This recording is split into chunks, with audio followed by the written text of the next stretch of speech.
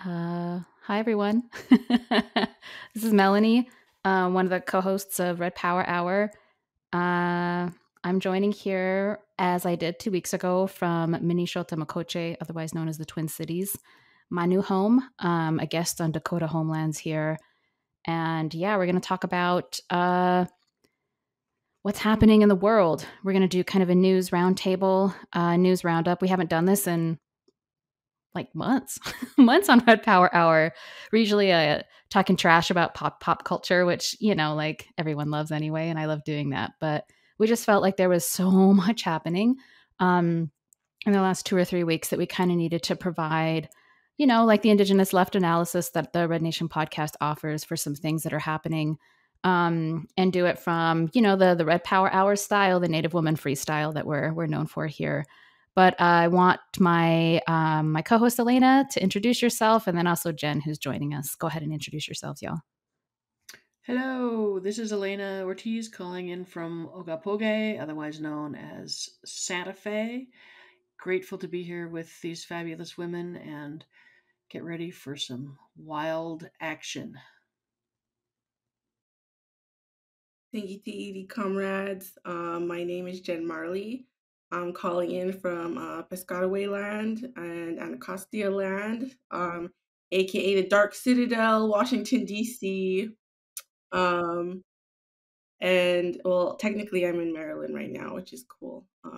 But yeah, I'm out here and I'm happy to be joining this roundtable because there's a whole lot. There's a whole lot we've been talking about behind the scenes within Red Nation, and I'm glad we're gonna get to get you in on some of these conversations.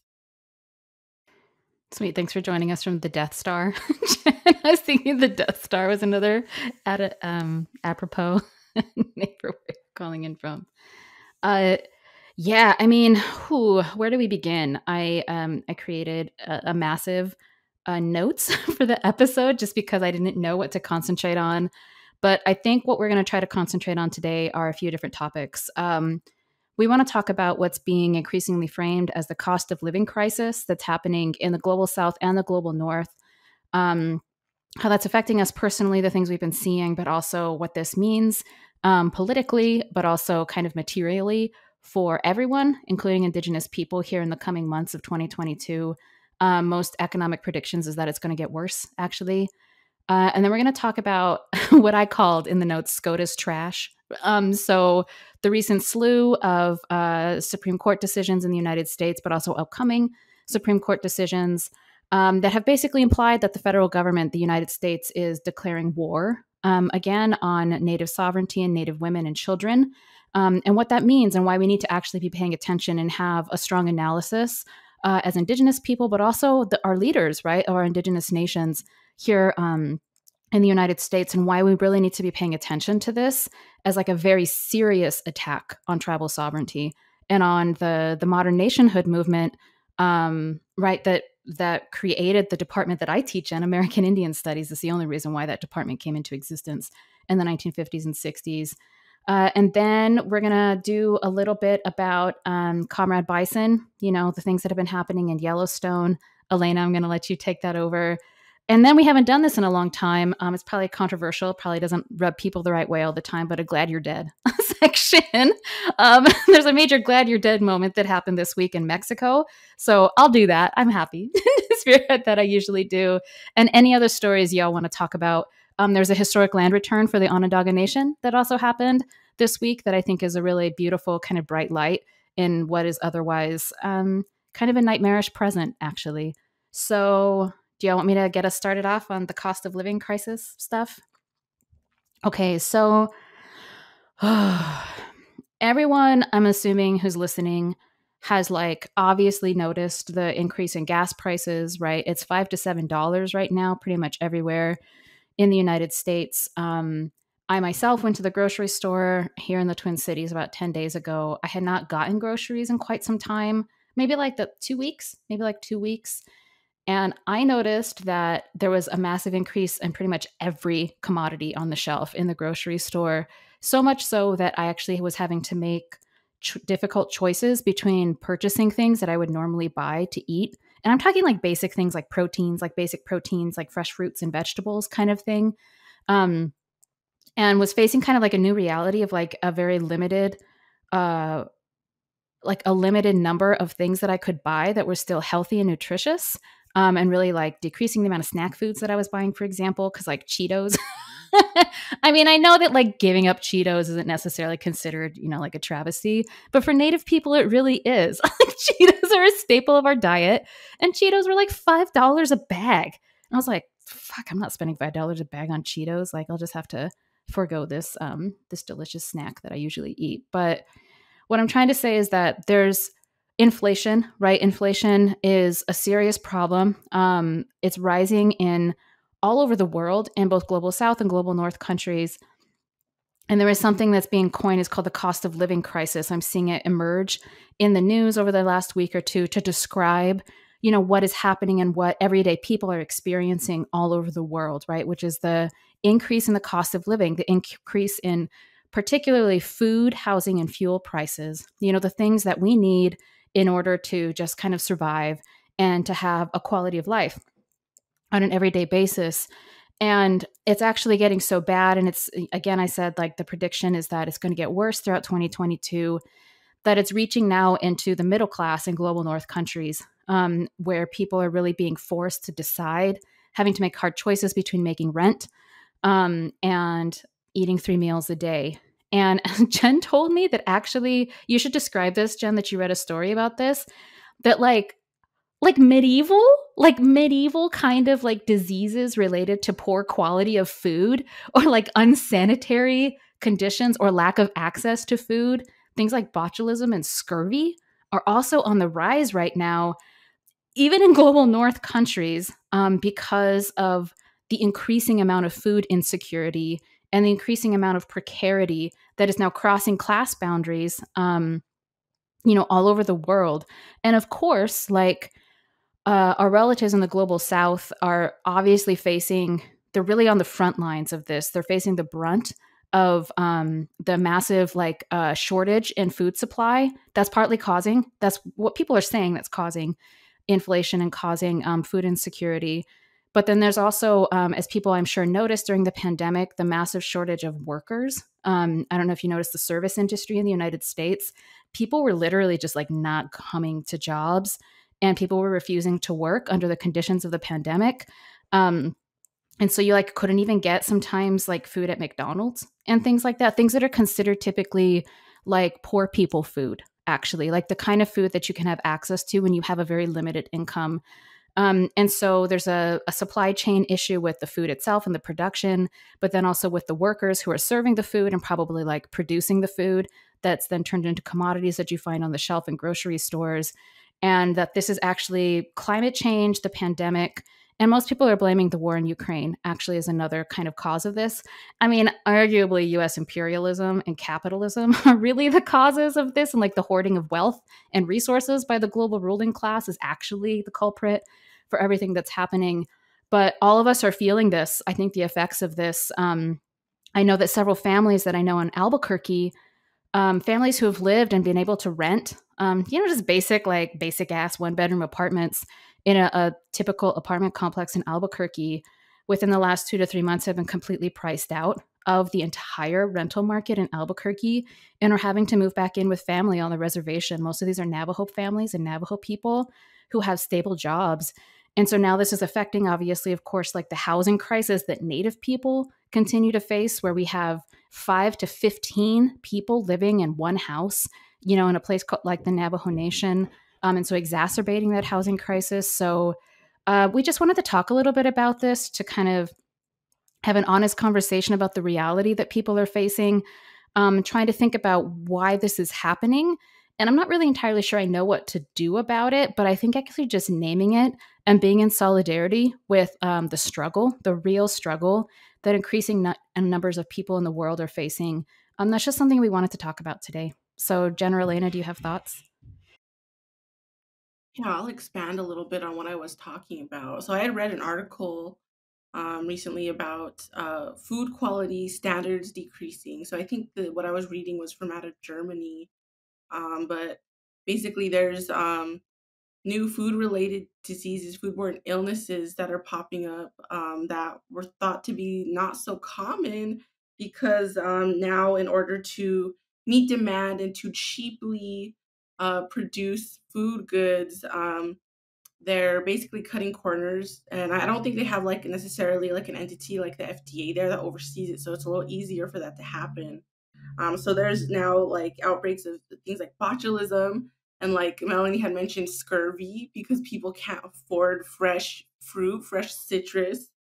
And I I wouldn't be surprised if such things are happening here in the United States, whether it be canned goods or even fast food goods. My sister yesterday was like, "Oh, they have like 40 chicken nuggets at McDonald's for 12.99," and I'm like, "In this economy, they put the beaks back in, like probably."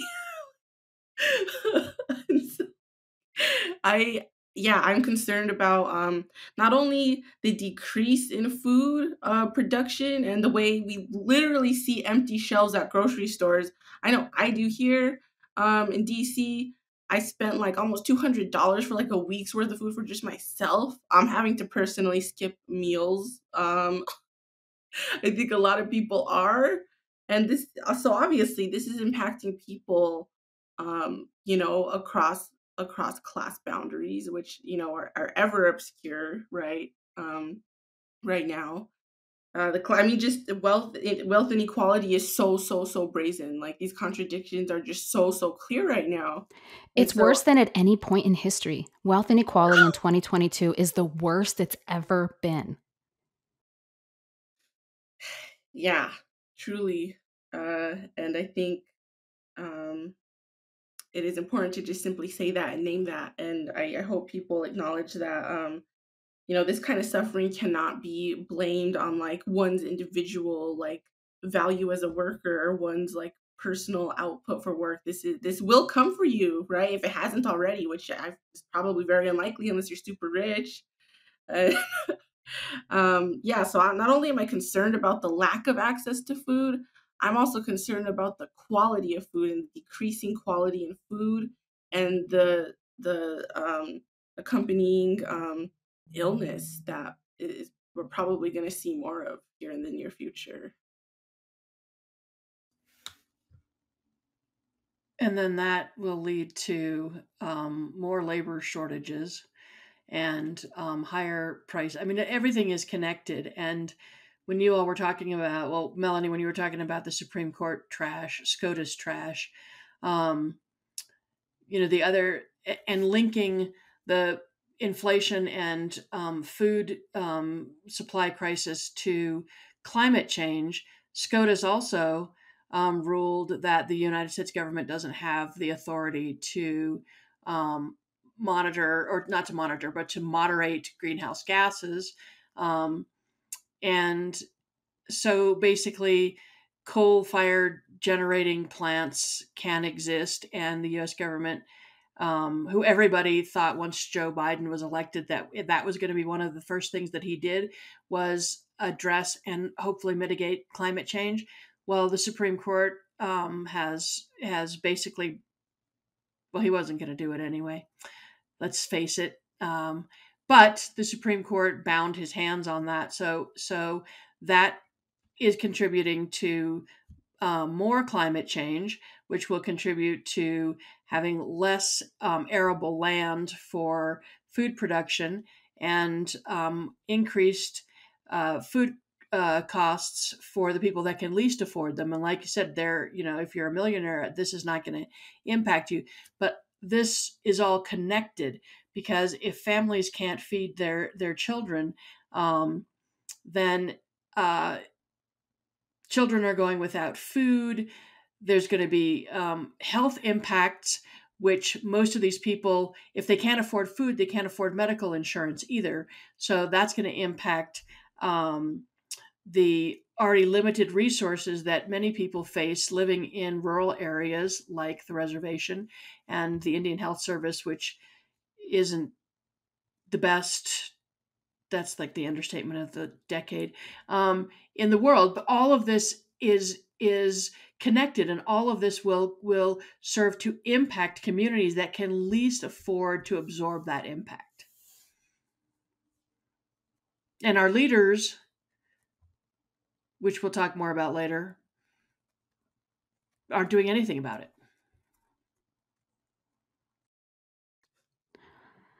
Yeah, speaking of leaders, there, I don't know if folks have been paying attention, but there have been like massive protests in many places in the world against leaders.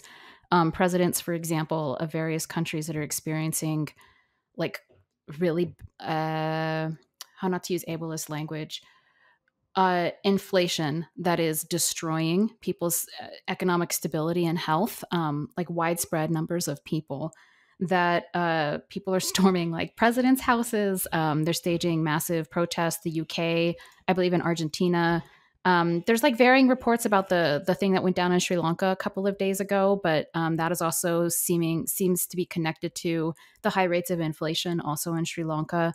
And so there are massive protests that are calling for the removal of presidents from nations. I mean, I know that there's a growing movement in the United States that is like heavily blaming Biden for the cost of gas and his incompetence in lowering the cost of gas. Most of these are right-wing efforts, I think, to demonize him in the lead up to the 2022 elections, and just kind of a general assault on the Democratic Party in general. But a lot of folks are placing blame on governments, national and federal governments, for the crisis, right? For the kind of the widespread suffering that people are experiencing. Now, I I question that. I understand blaming those in power for not doing anything about inflation. But the thing is like what you said, Elena, what are these leaders going to do to curb inflation? I mean, what Biden has already done is he's increased fossil fuel production, right? He's completely gone back on his promise to for a full moratorium on fracking. And the right has really pressured him to open up fracking again, to kind of like to quote unquote reduce, right? To reduce the inflation and the cost of gas. I don't really know what the numbers are right now for the increase. Is there like an increase in natural gas and just like energy, like your electric bill? Has your electric bill gone up for your house, right? So just like energy, the cost of energy in relationship to like household kind of functioning, but then also transportation, I think has gone up. And so putting blame on national governments for like not providing relief to everyday people, unfortunately, it comes in the form of those governments being like, well, okay, so we're going to have to open up these oil fields again. We're going to have to open up these fracking fields to increase production, to meet the demand of consumers who are really struggling at the gas pump. And so it's like, okay, so we're going to put like climate justice and like curbing climate change because we're already on like a death course towards total destruction with climate change. So we're just going to like put that aside to try to just help people like survive in the short term. And so that is also like a totally suicidal kind of approach to addressing inflation. And so I've just been trying to think about like, what do we actually do? What do we actually do besides mutual aid, right? Besides supporting people right now, those of us who have some resources available to support people who are really in need, who are like, I think it's something like the Blair Institute, which I'm not really sure why I'm quoting them because I think it's like Tony Blair's research institute and he's like a centrist POS, right? But I think it said recently, a report came out recently that like 55 million people throughout the world are on the brink of total famine. They're like one meal away from famine. And so there's a real need right now. And we saw mutual aid networks arise really beautifully at the beginning of the COVID-19 pandemic 2.5 years ago. I'm assuming mutual aid is going to have to be a major kind of stopgap in the current conditions to try to help people afford to keep roofs over their head, to have people have food and just like basic kind of needs met. But like, what are we going to be doing structurally and politically to really address this in a way that doesn't put climate justice on the chopping block, which is tied to like indigenous futures? You can't put indigenous futures on the chopping block to save people because indigenous futures are actually going to save people. Like that's what's going to save people. And so you can't you can't compromise that mobilization and that movement just to provide like basic necessities for people. And so what is the solution? And like I don't see the United States is just like let's go to war with Russia. let's like ice out China. Like the US's response is basically to be like, nope, we're just going to double down on US imperialism. We're going to continue to dominate the world. We're not actually going to provide any real services to like working class or like poor people in the United States. Kind of what the US did during the pandemic. Like nothing except increase military budgets. I think the US provided 40% of all the funding to NATO's hypermilitarization that also happened this week. And so it's like, wait, seriously, your answer to this is to more war and like more militarism? Like that obviously can't be the answer either. So, anyway. Well, like quite literally, like that is their answer. And historically, we know that that's been the case. World War II is the famous example that's always cited. Um, but yeah, so I mean, I got some stats from this article that came out from the Progressive International recently, and it says that for the first time in history, the world spent over 2 trillion on weapons in 2021, US accounting for 40% of that in total. And now NATO has committed to increasing its rapid response force nearly eightfold. And so this hypermilitarization is, in fact, the response to massive famine and inflation all over the world. And we know that weapons can't fill empty stomachs, they can't repair a dying planet. And not only is this an effort to, you know, to retain wealth, perhaps. It's also about geopolitics, right? It's about creating a geopolitical stronghold near and in places that the US perceives as a threat to its capitalist imperialist project, right? E.g., Russia and China. Places that have provided, I'll say particularly China in this case, has moved people out of poverty in record time, right? On a massive scale that hasn't really been seen in history. And regardless of what you feel about that, there are political and economic alternatives to the crisis that US imperialism and global capitalism has created. And so, of course, that's where the US is directing its assaults right now, even as its own people are suffering and starving. Um, there's still the finger being pointed at places where there's actually plans in place to care for and feed people while the shelves remain empty here. So I think there's a lot to think about in terms of war efforts and this ramping up for war happening right now. And we were talking in our pre-meeting, like essentially the solution to massive inflation and hunger is more war.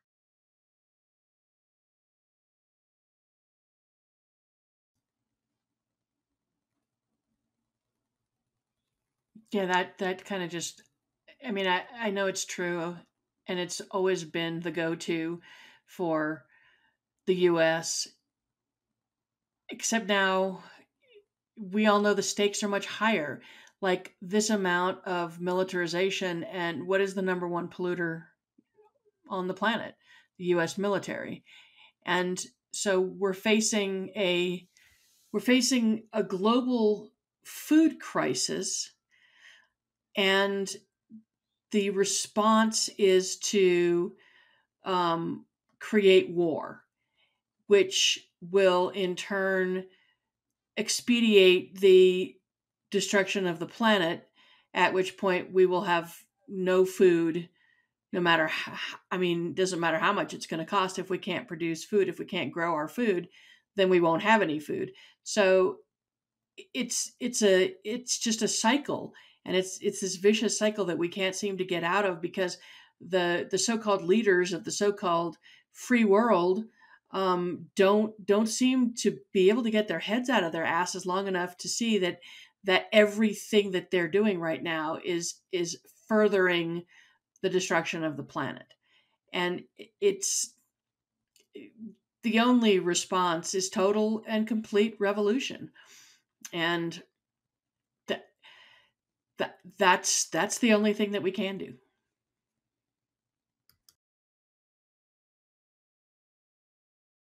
And I don't know if we want to go here, but in our meeting just now, we also talked about the possibility of building a plurinational project, right? And this is a dream of ours, right? Dream we carry in our heart, like looking to the plurinationalism of our relatives in South America, those who have successfully truly fought neoliberalism and the capitalist stronghold from the US, people who have defended their sovereignty and who have such a love and tolerance and practice cooperation for each other, with each other through their plurinationalism. And um, there are solutions, right? There are strategies, like there are ways of countering this, and I think the US knows that and is afraid of that.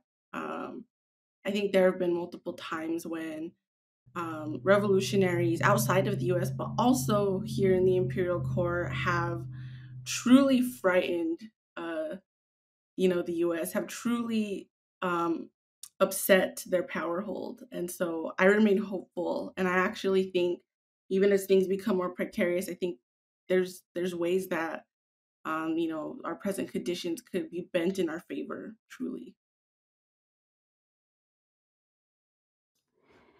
Yeah, I wanted to read something that came, I think, maybe out of the same article from the Progressive International that was issued on June 30th, so a little over a week ago, that you read from, Jen, where they say kind of at the end of that piece that, quote, lasting peace can only be won by a common security framework that does not allow for the domination of one country by another or one bloc over one another, but rather succeeds to demilitarize the planet, fight its poverty, and pool common resources to secure social and environmental justice.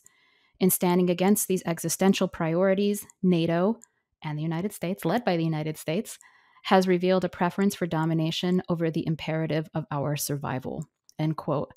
And I think that really sums it up in terms of what we're confronting, right? Thinking about, when I think about mutual aid, I think about like the immediate kind of support that people need to survive. But when I'm thinking about like the political question and like what confronts us on a strategic and a political level, I'm thinking at the level of plurinationalism. I'm thinking at the level of this quotation and what this means, right? From the Progressive International, like we need a completely different model that is anti-imperial. I mean, we say this ad nauseum in the Red Nation, right? But it's fundamentally anti-imperialist because imperialism is, just at a really basic definition, is about world domination. Like that's what imperialism is. And the United States has been like going forth with a world domination approach, the Monroe Doctrine, since World War II, right? That's been the US's answer to absolutely everything. And capitalism is a form of imperialism.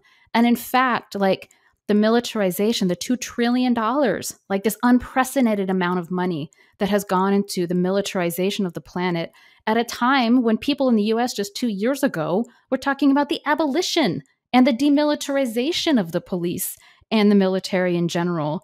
And so we've had this like this pendulum swing all the way back in the other direction, where it's like, yes, in order to secure US financial supremacy throughout the world, i.e., the hegemony of US capitalism, we're going to put the full weight of the military, like the coercive apparatus of US imperialism behind this, because countries like Russia and China that have robust economies, it's their economy, it's not their like standing military that the US is worried about. It's their economic might. The fact that Russia was providing, energy to much of Europe in the wake of the US, like with the recession of 2008 and 2009. And the US is like, no, we want to have power. We want to have economic power. We want to be the economic juggernaut of the world again. We want to be the shining beacon on the hill, right? This like famous thing that came out of like the right after the post-World War II moment. And so the US still has this like this notion and this aspiration of just like total world domination, and is really willing to do whatever it takes, whether it's like soft power, whether it's like sanctions, whether it's like the militarization, whether it's like covert kind of CIA type operations, whether it's like an ideological war on like the new pink tide in Latin America, for example. And the US is literally just like bringing the entire world to the brink of collapse, right? In the name of this like doctrine of world supremacy. And so if we really want to like survive, right? If we really want to save the planet and if we want to save ourselves, we have to be thinking really seriously about like politically and how we're organizing as people-based movements against US imperialism.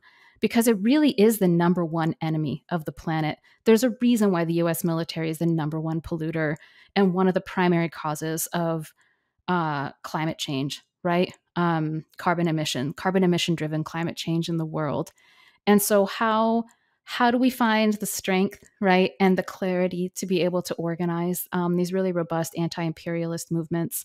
Many of our comrades in the global South are already doing this, I think, in really powerful, beautiful ways. And so how do we bring what they have already done and the foundation they've set here, in the belly of the beast, to really push back against this so that we can save ourselves, right? So we can have a future in this, so that Mother Earth can have a future. Because ultimately it's about peace, right? It's about peace. It's about cooperation. It's not about domination. And isn't that always what Native nations have always wanted? We just want like autonomy, and we want the US to stop interfering in our internal affairs as nations and to be recognized as a nation that has all of the rights, right, that are conferred with like what we understand a nation to be, which is sovereignty and self-determination and independence and autonomy. And so what we experience as indigenous nations is how the rest of the world also experiences the United States government, just like a disgusting colonizer. And so how do we all engage, right, in this anti-imperial kind of struggle for decolonization? Because I think our future really depends on it. Do we want to move into our conversation about SCOTUS is trash? Because Mel, you said something that's really stuck with me a few days ago. That so January 6th, we saw what people were referring to as a attempted coup, right? This is by the alt-right, and there's this kind of discontent. But then now what we've seen with SCOTUS, this series of decisions that have taken place within the span of a week, have happened in tandem with each other in such a way that has like really, really like essentially taken us back to, like you said, like the 1950s, right? Pre-civil rights concessions, like pre-women's lib, pre-red power.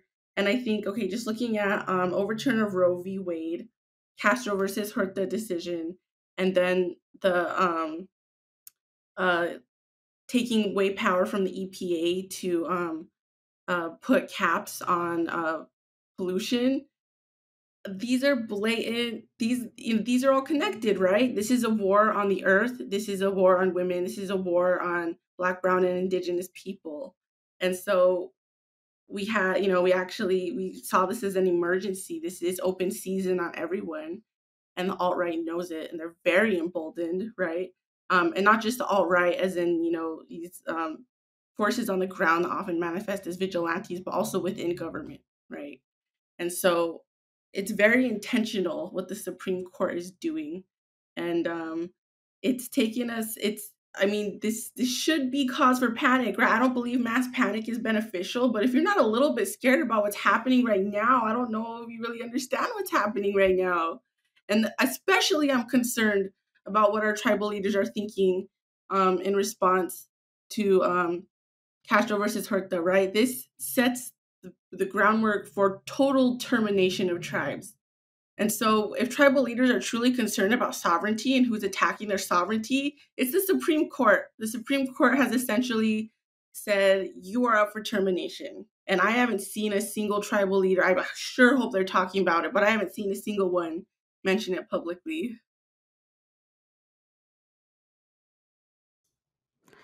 Yeah. So what we were just talking about in the quote unquote international arena, right? The US making major moves and dropping lots of cash and resources to reinforce its supremacy in the world. They're also doing it domestically against everyone, including Native nations. And so we are seeing an absolute windfall happening right now. And it's like you said, it's happened in like the last 2 weeks or the week or 10 days or something. It has been incredibly swift. And it's clearly the culmination of a lot of work and mobilization by the ruling class and by the right globally, but especially centered in the United States, to bring these things into fruition and to make them a reality. And I was thinking, like, yes, the assault on the Capitol, like, fuck the Capitol, but the assault on the Capitol, right, on January 6th of 2021, how many people fashioned that as kind of like a coup, like it looked like a coup, like, you know, people carrying guns and stuff.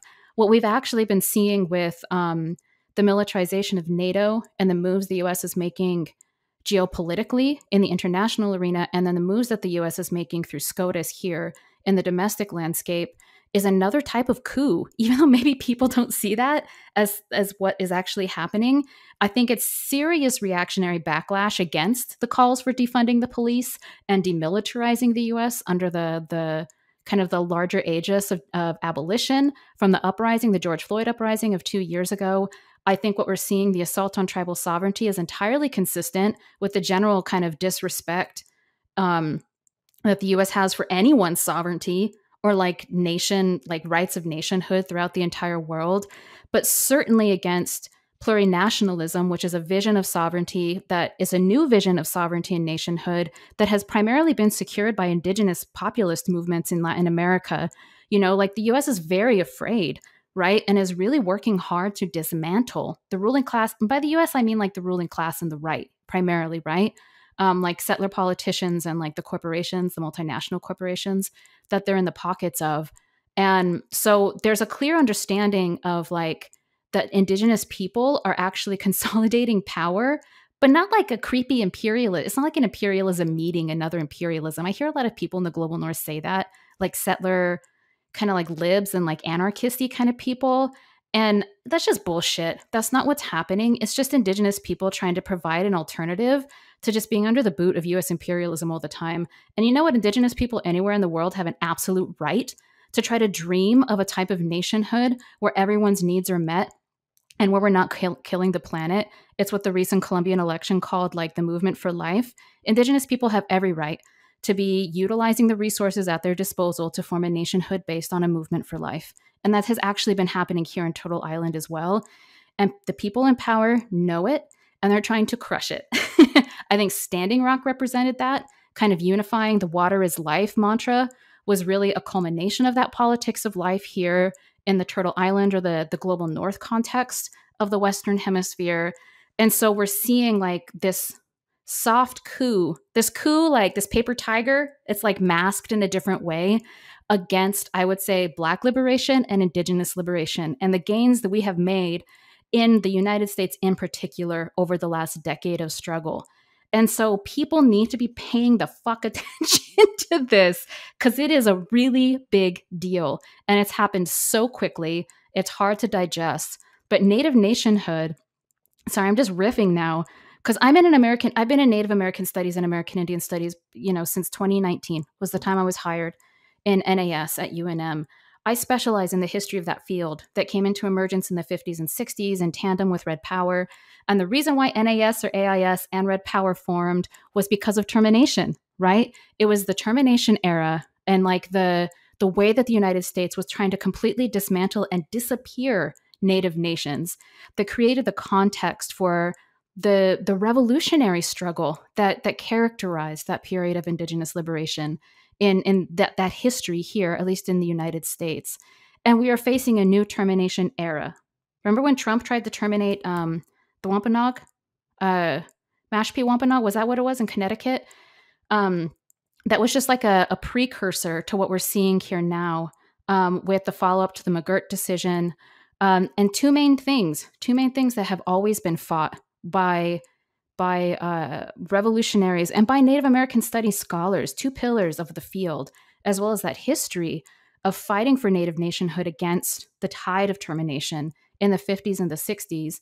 And one of those is understanding that Native people are not a racial group in the United States, but that we are nations, and that having the status as a nation-to-nation relationship with the United States is one of the foundational pillars of federal Indian policy, first of all. And that was fought for and won by activists, by strong tribal leaders in the 50s and the 60s.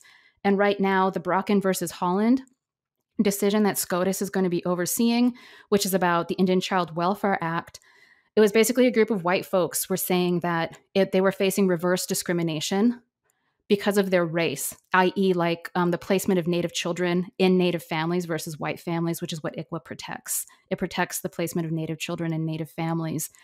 And so if that decision goes the way it's going to go, which is probably part of this reactionary backlash against Native nationhood, it's basically going to reinforce the idea that Native people are a racial group rather than nations. So that literally takes us back 70 years to where we were at the beginning of Red Power.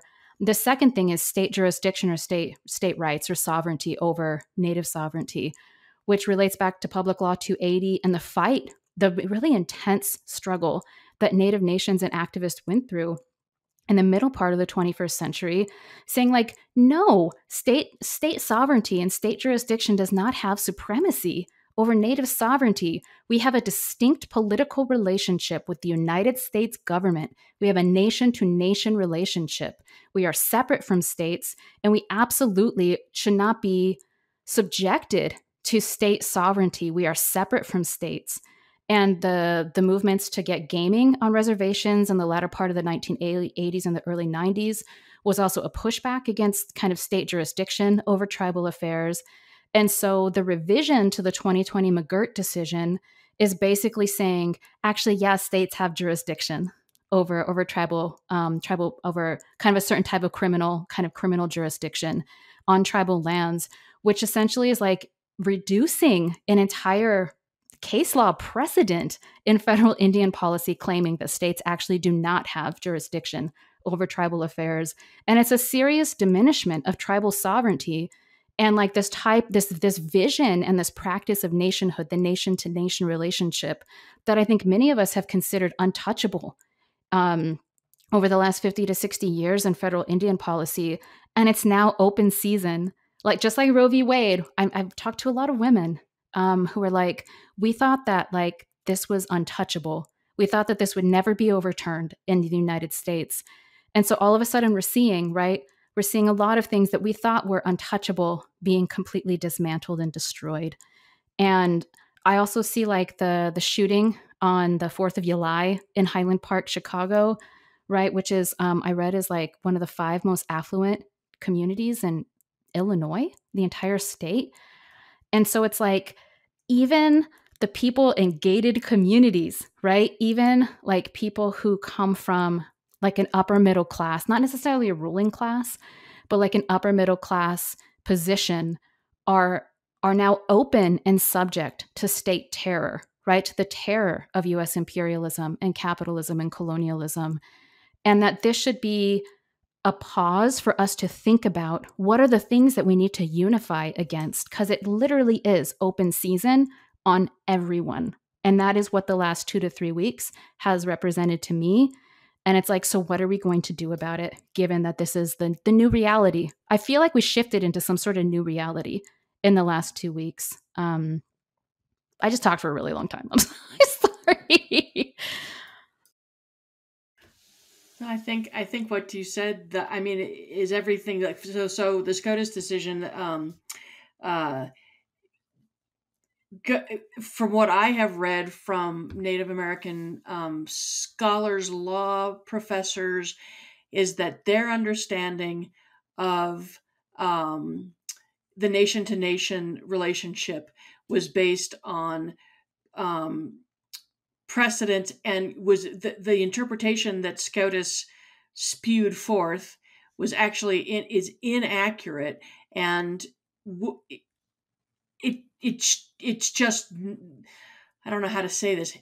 They went against laws that had been written and set in stone, using an inaccurate understanding and interpretation of the laws.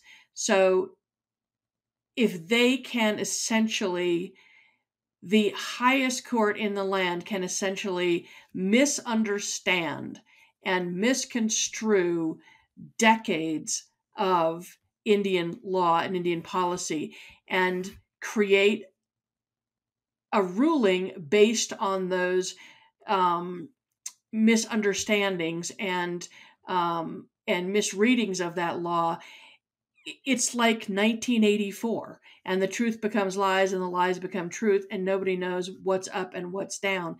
It's time, really, for us to take an example from our relatives in the Lacandone rainforest, and it's time to declare war on the United States.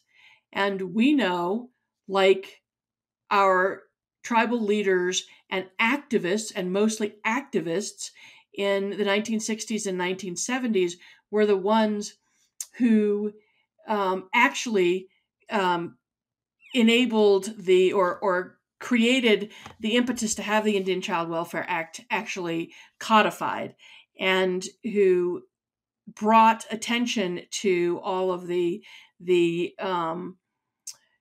issues in Indian country. It was the activists and the people on the streets, the people on the ground, who were able to create this liberation movement, this Red Power movement. And they didn't do it by stopping and consulting with the tribal leaders. So one of the things that's different about, at least, and I'm only talking to the Southwest right now because this is where I am, but is sweep away the tribal leaders and give power to the people. I mean, the power always resides with the people, but it's the people who need to create this new plurinational state, because we are the ones who it will serve. We are the ones who will be able to create this society. Our leaders are not going to do it. Our tribal leaders are not going to do it.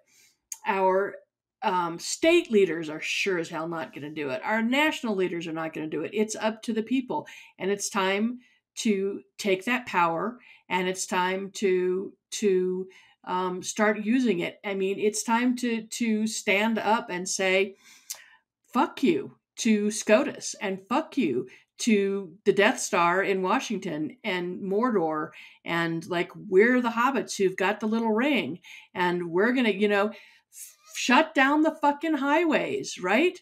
Refuse to participate in this imperialist capitalist state. Just stop. And start by becoming self-sufficient. Start by, arming and I'm not saying everybody go out and buy guns, but like arming ourselves with the knowledge and the ability and the capabilities of taking care of our own people. And, highways go through our lands. Not anymore. $25 a pop if you're a tourist, or especially if you have Texas plates. That's $100 per person. We want exercise some tribal sovereignty. Our leaders are not going to do it, but we can do it. And it's time to just sweep aside all of these so-called governments that were installed by this imperialist colonialist project and start with the people, because, that's the only thing that we can do. That's the only way we're going to save the earth. And we have the power. We have the authority given to us by Mother Earth. We just need to get it done. Yes, Elena. And I think, like, our tribal leaders, I don't think they have even begun to envision what our nationhood and sovereignty would look like without the US, right? We were here before the US, we'll be here after the US, but I don't think they've even begun to fathom that that is a possibility in our lifetime. And it very much is, clearly is, right? I think it's hard for them to do so because it would force them to reckon with the fact that their power was never real or recognized to begin with. And I think that when we, as the people, approach them with solutions and ideas and dreams and visions of what we can be, that's when they say we're infringing on their sovereignty. But what they really mean is we're hurting their ego, because they don't have that sovereignty to begin with. And it's becoming even less. And I think that is truly their worst fear. And it's my worst fear that when the US becomes so unstable, or when the US straight up says, fuck you, you're done, you're terminated. My fear is that tribal leaders will lay down and die and tell us to do the same. It's because Like, most of them are men and they have no imagination or like heart or courage. And I actually lay down and die was the exact words that were going through my mind when you started that sentence, Jen. I was like, they're just going to lay down and die. yeah, like, and we cannot allow that. And they can do whatever they want, but like, there are, I know, like, off the top of my head, like 6 young, like smart, educated Pueblo women who could literally design and install a new fucking government like now. And I'm not even joking, and I'm not exaggerating. I'm not like, there are alternatives here. There are ideas, there's methods, there's strategies, there's frameworks, there's plans already here. And there's And some badass Pueblo women who could go into the tribal council headquarters right now and say, you're out. Just get the fuck out. And they would be scared because they've always been scared of us. That shit should, I mean, Dinesani for justice in Navajo Nation context, you're hearing it here, y'all. Please do that. Do that for the Navajo Nation too. Just get those motherfuckers out of there. All of these like dumb men, like bowing and scraping and kissing the asses of the white colonizers from enough. Stop.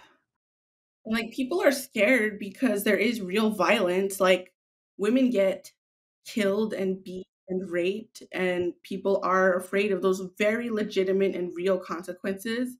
Women who do defy get made examples of, and like, that is real. I don't blame anyone for not wanting to face those truly horrific consequences, but the stakes are life and death, not just of our tribes, not just of us as individuals, of life itself, of the whole entire planet.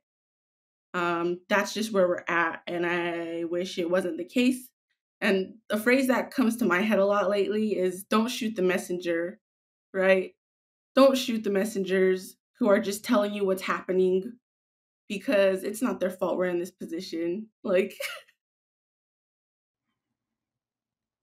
yeah, and we know, so I don't know how we got off on this detour. We know that sexual violence and gendered violence is used as a war tactic, and so there is fear. And honestly, it's the women who have the most to lose by actually standing up and fighting. And yet, we're also the ones that are already under that boot heel of the federal government. So we know the men aren't going to stand up for us because right now they're rolling over and kicking their legs up in the air while our bodily sovereignty and bodily autonomy have been taken away from us.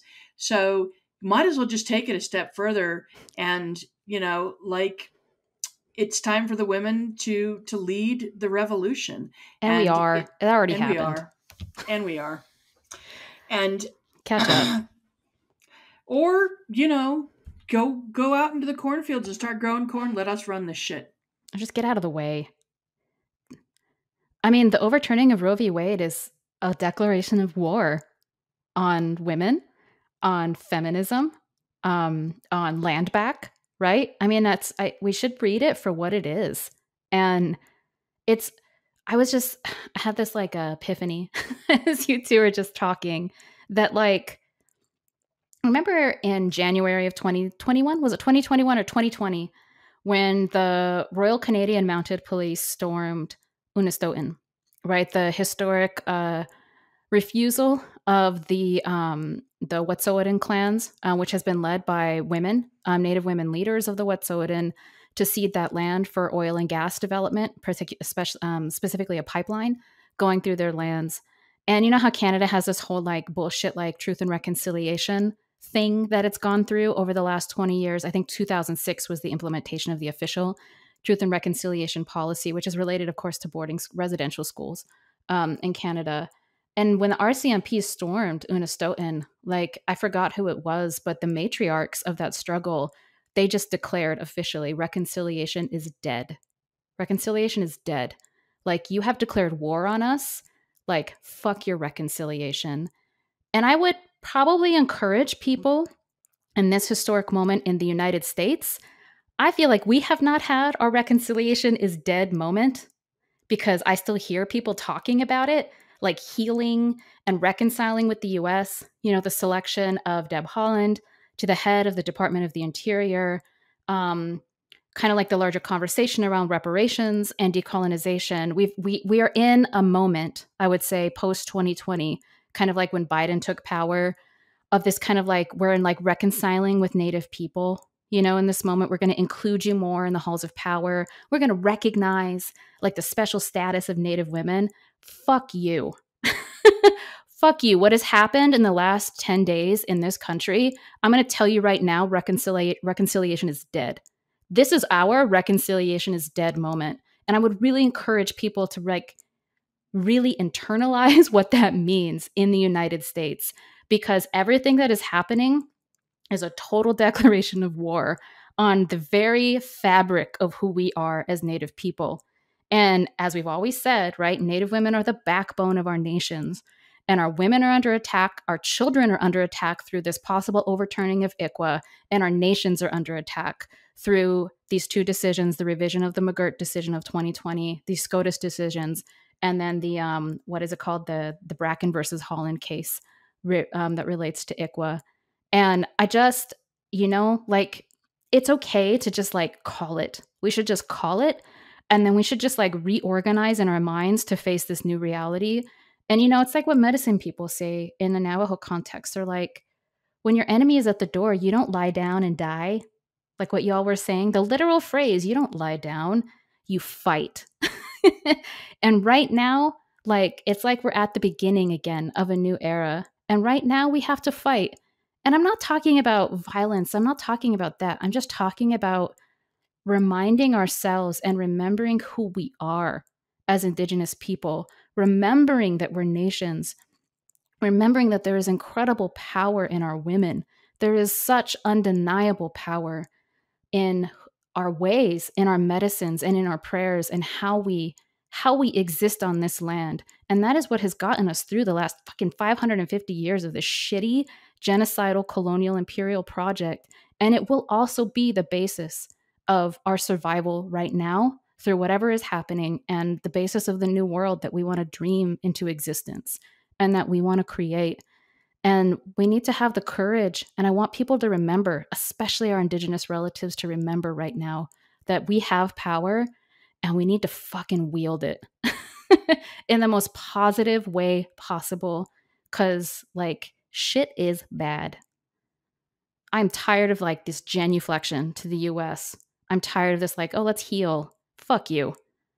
This isn't a moment for healing. You came for us. A moment for healing. This is a moment that, we have to declare war.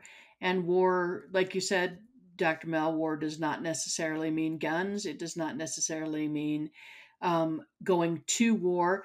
This is a war of defense. And this is where we stand up and just hold out our hands and say that's it. That's enough. We are not going to take it anymore. And you come for us, we come for you. But it's too much. It's just too much right now. Every time you turn around, the autonomy we have over our bodies as women has been taken away from us, and that's bad enough. But when you start fucking with the children, then you're fucking with the future, right? And the idea that one Native child would be fetishized and exoticized by some upper middle class white family just because it's the cool thing to do just makes me want to punch someone. And that's what happened in the 60s and 70s. And that's why ICWA was written, was to prevent this this termination of identity of Native kids by having them raised by colonizers and fetishized and displayed as literally a conquest. And that's what was happening. So, yeah, I'm declaring war on the United States. And it's like, it's not a war we even started, right? Like you said, it is a defensive war. They have forced our hand. We are peaceful people, and I do take pride in that. Pueblo people are peaceful people, but we're not docile. And we do have a revolutionary history. And when our hand is forced, we do resist, and we can resist. And I know people know that. And another thing, yeah, exactly. And another thing too is like, when people, I think a common thing I hear is like, people have this attitude like, oh, nothing's ever going to change. That's always how it's been. And I think that's what needs to be challenged the most. This is not always how it's been. Even just 40, 50 years ago, we were in a completely different place. And this is not how it always will be. There are possibilities, there are solutions. And it's like, I don't even always think it's that people are explicitly siding with the United States or are explicitly accepting the terms of our colonization. It's just that they are disempowered, and that is sad. Like, I want to empower our people. I want them to believe in alternative futures. I want them to believe in themselves, and I want them to believe in each other. And I do believe in my people, even if I get hate. You know, everything I do, everything we do is for the people that hate us the most as much as the people that support us the most, because we can't pick and choose who we help or who we care for. And that's just a fundamental like philosophy, at least as Pueblo people, and I know most Native people. We can't choose, we can't pick and choose. But also, like, going back to empowerment, like, I think what empowers me is seeing what's possible. I want to share with my people what is happening in the rest of the world. I want them to see how we are connected politically and culturally and even spiritually in many cases. Like, I remember I didn't get a chance. I haven't had a chance to talk about this publicly, but I've been wanting to share it. Um, when I was in Venezuela, I was given a book of all the different tribes there, and there was a tribe who was dressed so similarly to how we do. And I had just told the friend I was talking to, like, we actually have words in our language for the Amazon rainforest, and it's a holy place to us. And she was like, really? And when I saw the photo of that man, who looked so like us, she said, that man is from the Amazon. And like, and that's when she was like amazed, like, and like believed and like really saw, and like we just felt that there was so much more for us. It's more than us being in solidarity with like the Bolivarian Revolution. It's older than that even, right? And like, It's very indigenous, actually. yes. It's And like, hemispheric. It is. truly, I truly. had the same experience in Guatemala recently, and in the Amazon. But I was in Guatemala, and I was looking around at all of the people, and all I could think of was, they're all Pueblo. They look just like Pueblo people. And then I thought, well, maybe we look like the Maya. But yeah, it goes so deep. And like, I know people know that, right? I know that we do retain that kind of knowledge about our migration and about our relationships to people in the South. And although I believe we as Native people, especially in South America, need to move beyond conceptualizing our identity as being only a cultural identity, or only based, or moving past the idea that we're a racial identity. I do think we need to build up ourselves as reminding ourselves that we are nations, and we indigenous is a political status. I also think that, again, our relatives in the global south are a perfect example of how they do that, but also retain their cultural connections and also use those cultural connections to build solidarity, to make those linkages, and to think about how we are literally relatives.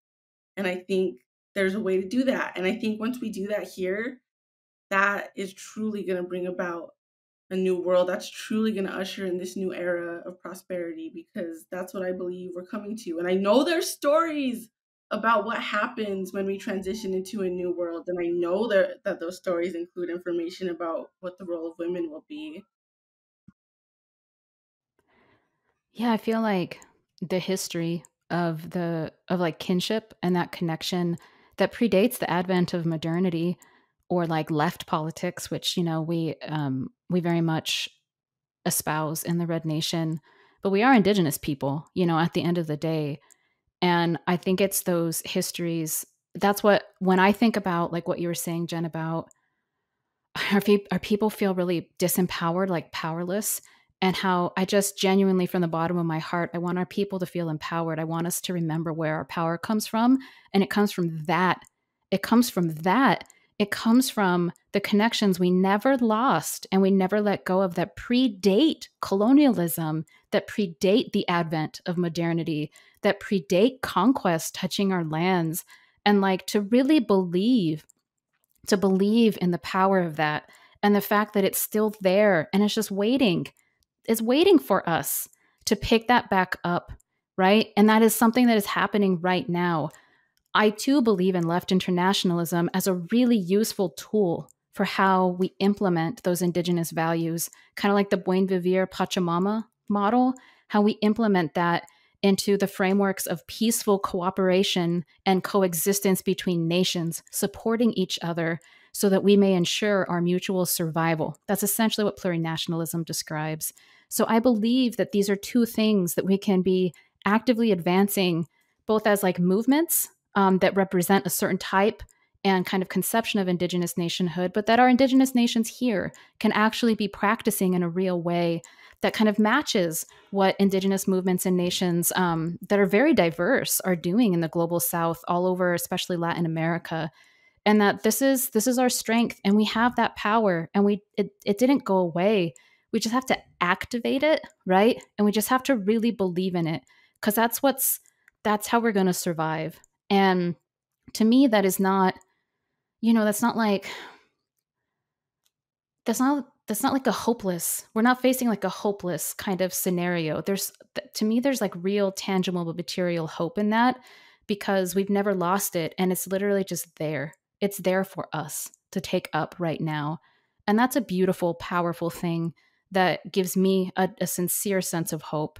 And I'm reminded of our comrade Demetrius. He recently went to Montana, Southern Cheyenne, Northern Cheyenne. I forgot where he was, but Northern Cheyenne, lame deer territory. And he was talking to a medicine person up there. And this medicine person works with a lot of young people in their community. And this medicine person was telling Dee, like, it's a question I get all the time from youth. Like, I'm like talking like teenagers, middle schoolers, because they're always seeing online, like on social media, people talking about how this is the end of the world and it's like the apocalypse. And they're like, is this the end of the world? They're asking this medicine man this.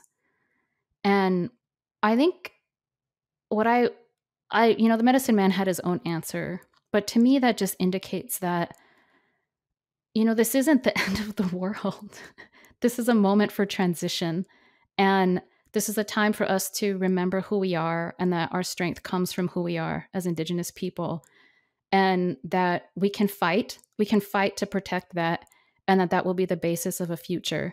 And so instead of thinking about it as apocalyptic or as the end of the world, we think about it from a completely different set, like a different framework and a set of values that is profoundly hopeful, because it's real, and that we've done this many times in the past, but that we've never lost touch with who we are. And like, it's primarily our women and medicine people who remind us and lead us in terms of remembering who we are. And that's going to be our future. As Nick says, our history is the future, but it really is true. And not to lay down and die in this moment, right? And not to see it as like, oh God, well, this is too much for us to deal with, so we might as well just give up. I see a lot of people giving up. I understand that response, but I'm telling you to not do that. Don't give up. This is not the end of the world. Indigenous people will be here 7 generations from now, still speaking our language, and still strong as nations. Believe that in your heart, because that's what we need to make it through this. And we carry that with us. Pueblo people carry that with us because of the Pueblo Revolt and because of was what was achieved with the Pueblo Revolt and with Pope's leadership and the coming together of different communities to fight a common enemy. And if our ancestors had given up and accepted Spanish rule and the church and slavery and everything that came with colonization, we wouldn't be here now. And to them, I'm sure it must have looked like the end of the world, because being prohibited from practicing, traditional spirituality and life ways was the end of the world, because there was no other way for our ancestors to survive but to pray and sing and dance and do what we had done for millennia. So it must have looked like the end of the world for them too. Children were being taken away, um, women were being enslaved, women were being raped um, and enslaved and sold into slavery and removed from communities. And all of our medicine people were under attack. The kivas were destroyed. Sacred objects were destroyed and stolen. That must have looked like an apocalypse. But they didn't lay down. They didn't lay down and die. And that's what we carry with us is that spirit. And the spirit of Pope is now in the women and the young people. And that's who we're going to fight this next revolt. And you can hear them talking about it. And it makes me happy to hear that, because we know that they're still fighting, that spirit is still there. And we still have the same common enemy, all of us, across Turtle Island. And we know who that is.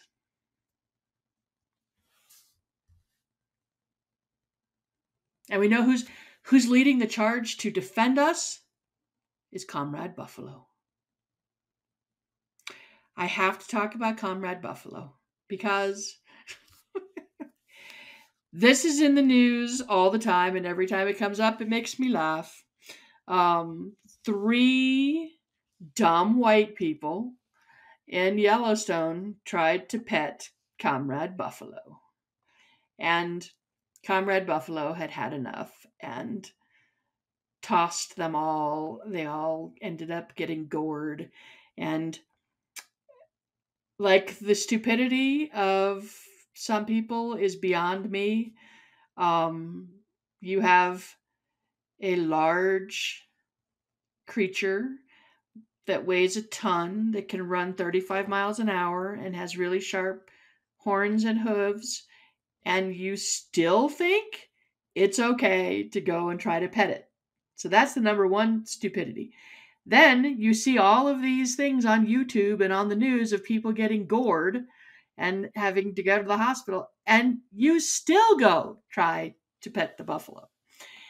Comrade Buffalo is taking down settlers one at a time. So here's a shout out to Comrade Buffalo.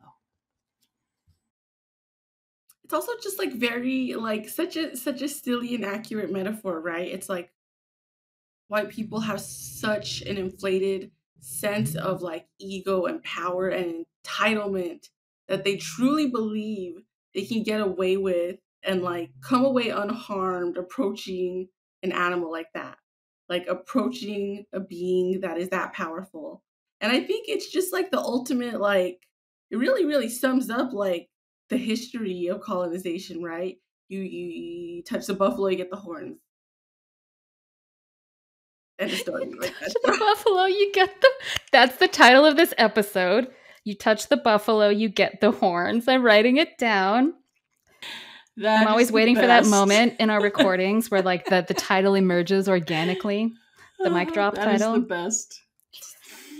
We should get t-shirts with the new Red Nation logo, and on the back says, you touch the buffalo, you get the horns. This is gonna like spark some new like like incel revolution, but it's going to be like an interspecies one, right? So instead of it's like white men feeling like they're victimized by women rejecting them, it's going to be like white settlers being victimized by the rejection of the bison. Something like that.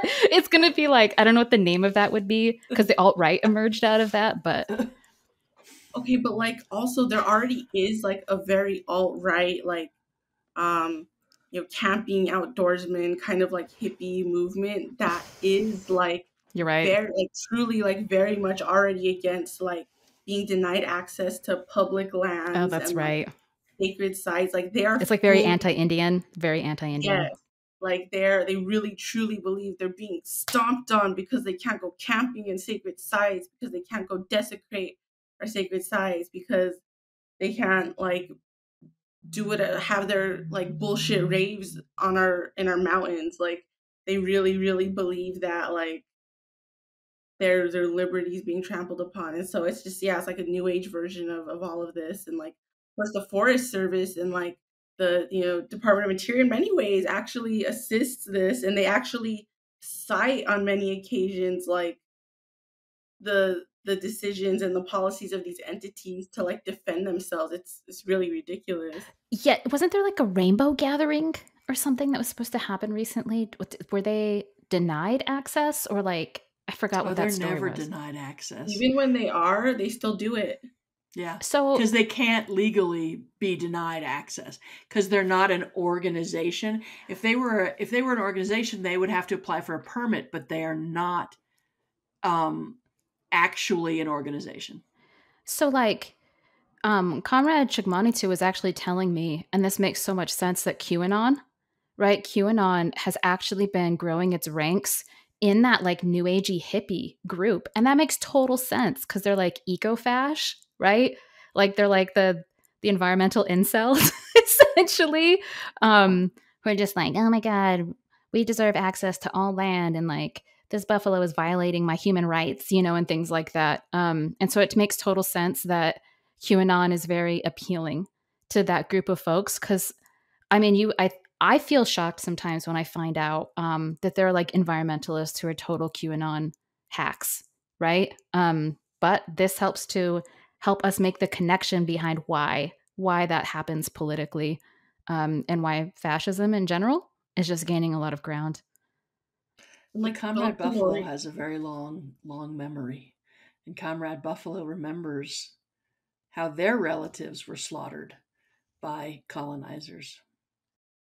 right? And like Philip Delory has been telling us about this for like decades now, right? And even before that, like he maps this history of how the hippie movement, how the rainbow movement has always been a product of colonialism, has always been about rebranding a white identity, has been about like, according to Patrick Wolf, the highest stage of colonialism, becoming the new native, asserting their right to the land and to the environment. Like this comes from the transcendentalists. Like its roots go so deep, right?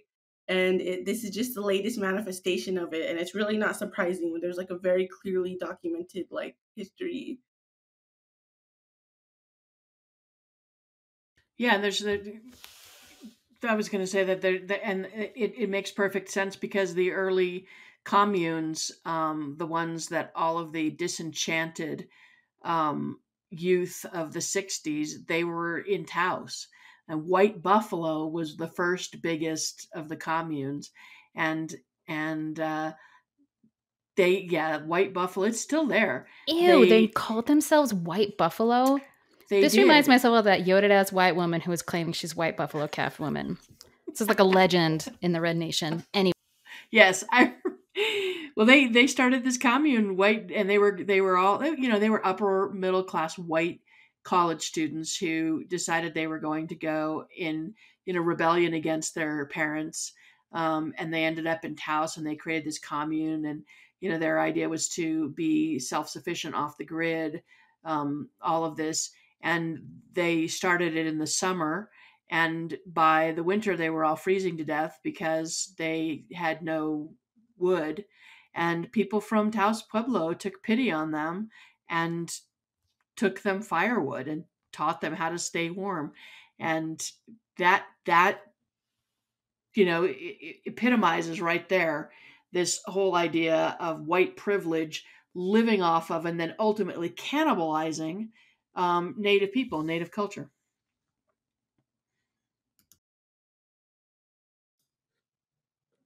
Well, then go Bison. Go the Bison Brigade of Antifa. I don't know, like hell yes. Let's go Bison. Let's go Bison.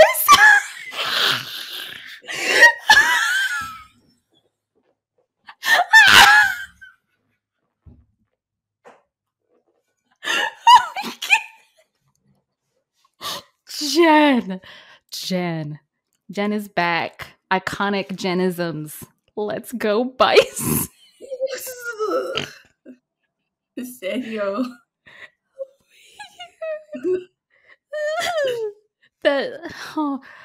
So should that be the title of the show? Let's go Bison, or should it be you touch the buffalo, you get the horns? It's hard. And they should both be t-shirts. I like you touch the buffalo, you get the horns. Oh my god, Jen. I'm dead.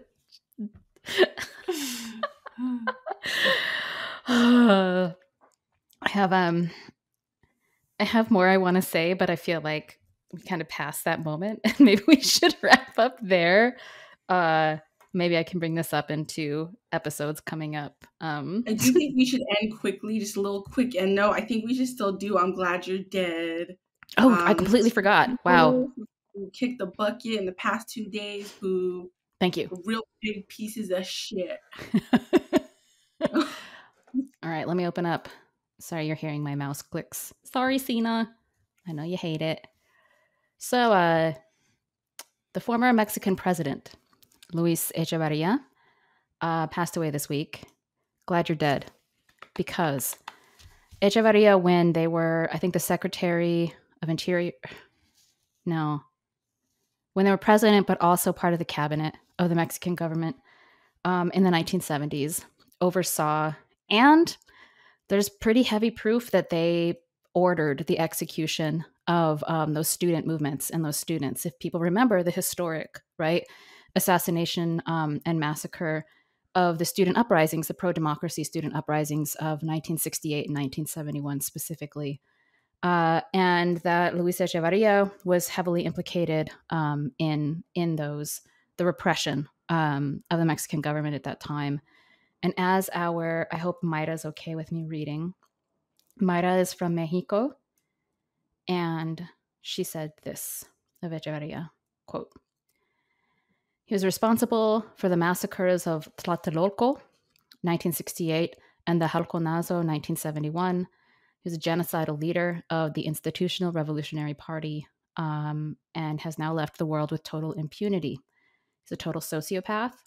He would confuse and deceive political factions, supporting Cuba's revolution and Chile's Allende presidency, even supporting the United Nations resolution to equate Zionism to apartheid, while murderously and violently repressing student mobilizations and financing both social programs and funds, and training paramilitary squads of young impoverished mestizo, Afro-descendants, and indigenous men to go after other impoverished working class and student organizations." And there was, end quote, and there's a lot written about how he was in public very a vocal supporter even of left and socialist projects, equating Zionism to apartheid. But in fact, what he was doing internally in Mexico was assassinating and creating the conditions for the repression and the disappearing of political dissidents in Mexico. And even though there were several calls, there were cases, there were movements to try to bring him to justice for essentially what are war crimes in Mexico, he never faced any type of accountability for his role in that. And he died at 100 years old, I don't know, a couple of days ago, with, as our comrade Mayra said, total impunity. So glad you're dead. Hope you're in hell, Luis Echeverria, for the role that you played in the right-wing turn and the dictatorships in America in the 1970s. So, and for lying to people about who you really were. Glad you're dead. Hope you're burning. Right. Rest in peace, sack of shit. Another person that we're glad is dead, Enzo Abe. I'm sure you've seen a lot of that. there's a lot of liberals mourning him like they knew who the fuck he was for some reason. Sorry for cussing. You can edit that, Cena. We dropped so But many F-bombs. Sorry, guys. We're just really like mad. so Shinzo Abe, he was longest sitting prime minister of Japan. He's the grandson of the notorious war criminal Nobusuke Kishi. During World War II, he's responsible for um, the imperial domination of like essentially like Eastern and Southeast Asia during that time. He was notorious for facilitating the sex trafficking of thousands of Korean and Chinese women who are known more broadly as the comfort women, right? Well, his grandson Shinzo Abe,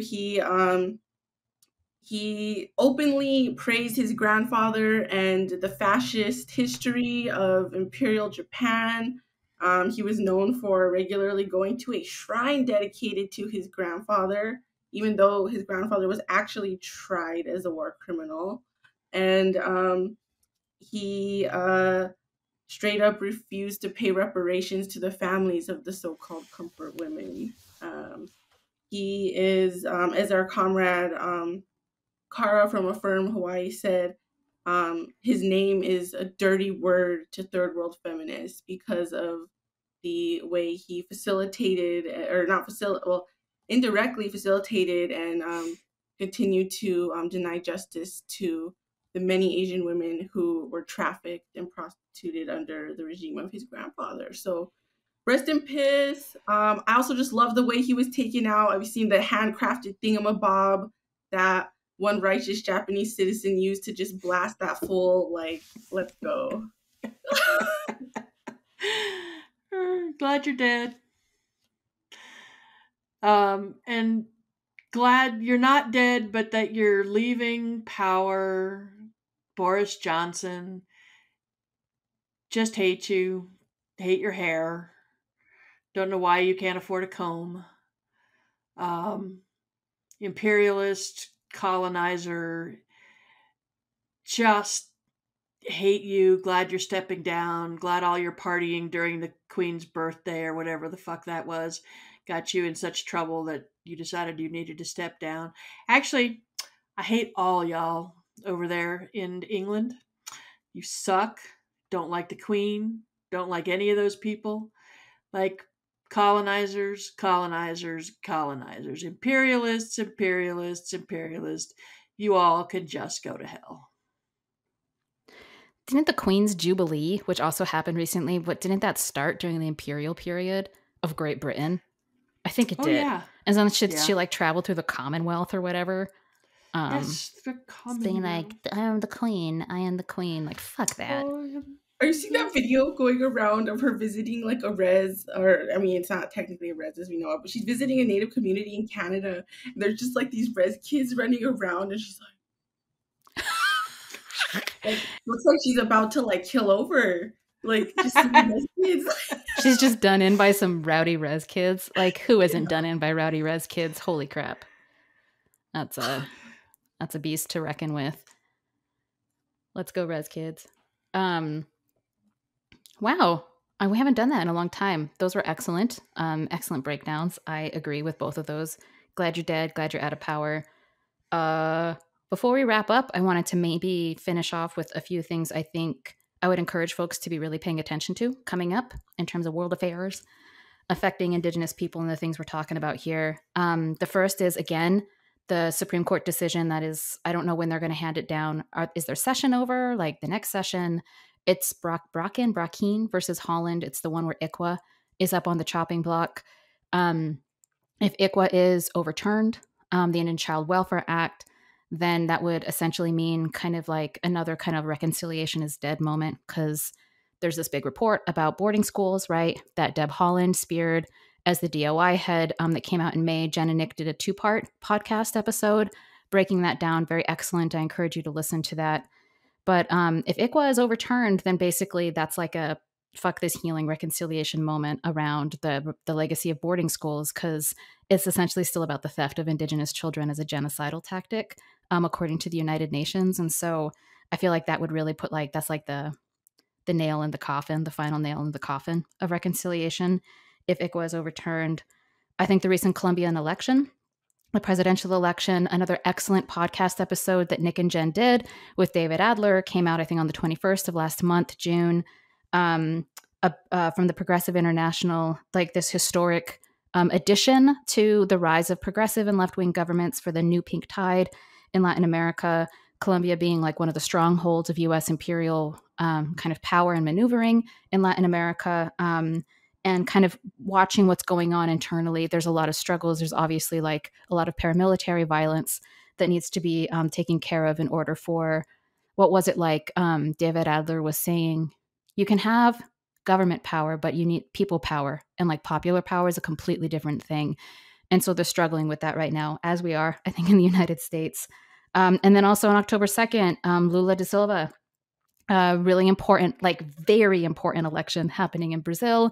He's trying to defeat Bolsonaro, of course, the Trump fash of the Brazilian era of neo-fascism. Lula da Silva declared in May, I think it was on May 7th, so just a couple of months ago, that he was running for president again. And so that election will be on October 2nd. Pay attention, because that is a huge deal. If Lula wins that election, that will be a huge deal in terms of everything that we've talked about today. So those are just my predictions, my top 3 things for people to watch out for. Well, this was a great roundtable. Dang, just lots of F-bombs, lots of like burn it down, lots of declarations of war. That was excellent, an excellent turn in this episode. I think I apologize if people are offended by the language, but also it's like like when you're having to just engage in a self-defense against a total declaration of war, like why not just be honest, and real about what's going on? I'm pretty sure people know they can always find that here in Red Power Hour. It's really high to get hung up on getting offended by language at this point. Like truly, I don't mean that in like a whack ass like Ben Shapiro way. I just mean like we're gonna die here if we don't do something. Like, yeah, I think that's the least of our worries. And as we say, when we're dealing with like conflict resolution and pretty much anything pertaining to leadership or like the strategic direction of the Red Nation in our Principles of Unity, which I reread recently, the last kind of like clause of each section is listen to Indigenous women. It's like literally the refrain throughout the entire organization. So I encourage you to listen to Indigenous women, whether or not they're dropping the F-bomb or talking about burning things down. Because Indigenous women are leading our movements and, know what to do. I think Indigenous women know what to do. And it's just our responsibility to follow their lead and to provide that support. So thank you, everyone, for joining us for Red Power Hour. We'll be back in a couple of weeks. I don't know what we'll be talking about. Everything's probably going to fucking change the next 2 weeks. So we'll see. Maybe we're trashing the new... It's not Alien the Predator movie, or like maybe we're talking about more news. Maybe we have to talk about the ICWA Supreme Court case. I don't know. But have a good week. It's Sunday. Yeah, have a good week, comrades.